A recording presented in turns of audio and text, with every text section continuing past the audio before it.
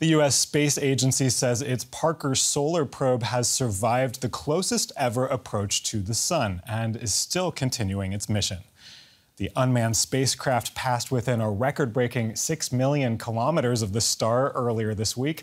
Parker is the world's fastest spaceship. Recently, it got up to more than 690,000 kilometers per hour.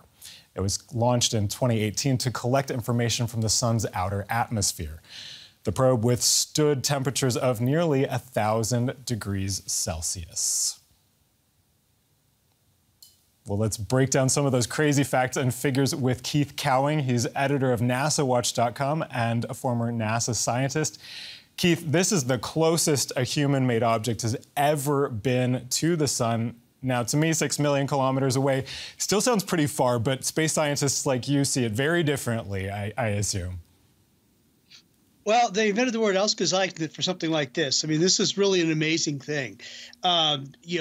If you wanted to be a complete geek about this, this was going at 0.064% of the speed of light, which is almost 1/10 or 1,000. So that's nobody's ever done anything like that before. So just in and of itself, building a spacecraft that can go that fast within 3-something million miles of the sun, point at the sun, and then call home and say, hey, I'm still here. That in and of itself is just an amazing engineering feat. Nobody's ever done it before.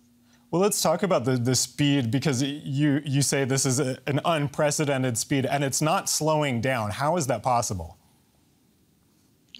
Well, the way this was done, it's a game of, I use my little model sun here. Imagine this is a billiard ball, and we launch it from Earth, and we then make it swing around Earth and Venus and the sun.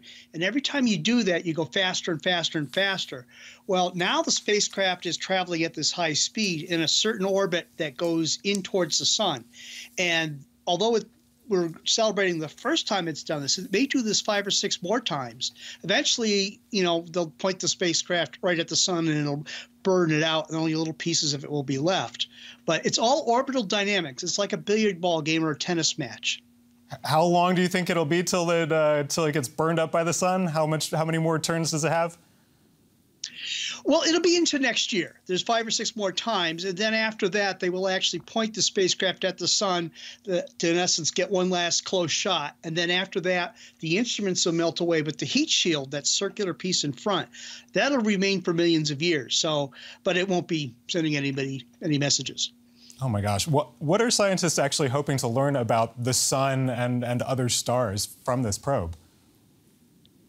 Well, the sun is in a cycle every 11 years or so where it gets more active and less active. When it's very active, it throws out flares of particles.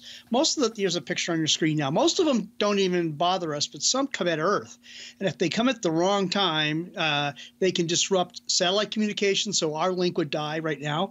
GPS systems can be affected, weather satellites and whatnot.